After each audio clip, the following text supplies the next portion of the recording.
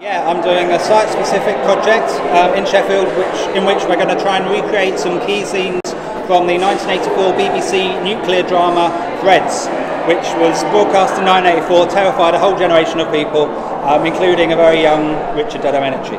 So we're going to try and remake some of that on a very low budget, using local volunteers as the cast. If people want to apply to be in it, that would be amazing.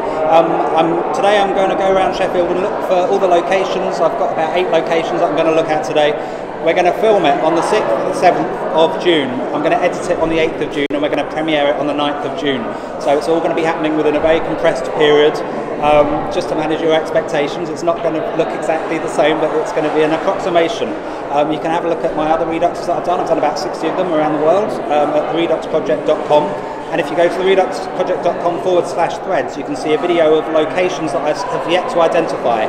So if anyone can help me find those, that would be very useful. So I'm very much looking forward to coming to Sheffield. Now the press release describes you as uniquely absurd. I don't know about that. Like, absurd, there is absurdity in my work. I don't know if it's unique.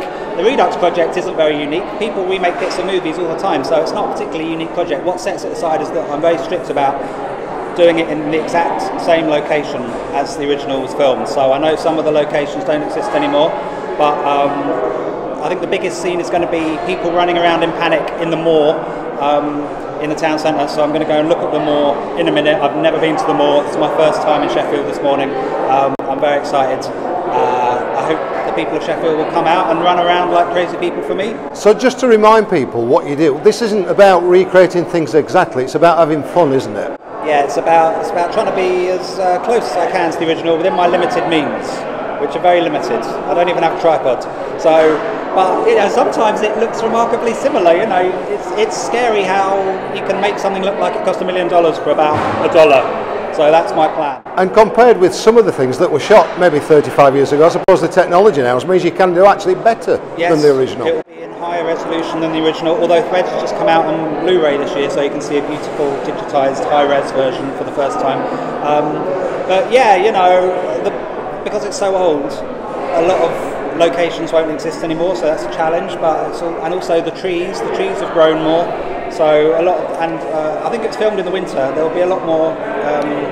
Well, we've had a huge protest and campaign in Sheffield where a lot of the trees have been chopped down. Good luck to finding those. Even though it would be more convenient, I don't actually want to cut down any of the trees of Sheffield. Don't worry.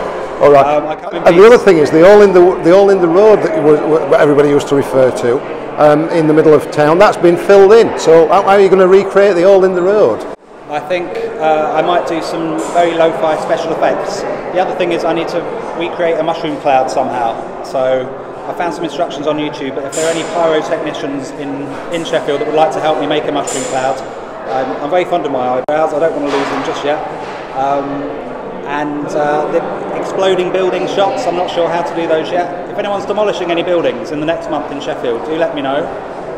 You have been known to use Lego, miniature green screen effects I've done in the past, not very well, but it can be done. So this orange would be quite good to use as an orange screen actually. I might steal this. And you have said that you might even come back and do others. We've got lots of great films here, Full Monty, Kess, when Saturday comes. Might you do that? There's a wealth of cinematic history in this town. Obviously the Full Monty, When Saturday Comes, Kez is filmed up the road, plus, you know, not to mention all the Human League videos that were filmed in the city. Pulp, you know, the pop history is blowing my mind, so I'm very excited to be here. And try not to get distracted by looking for locations from Human League videos, because I've just got to concentrate on Threads this year, but maybe next year. And of course, Full Monty, might we actually see you in the buff? It's happened before, so it's not impossible. Be warned.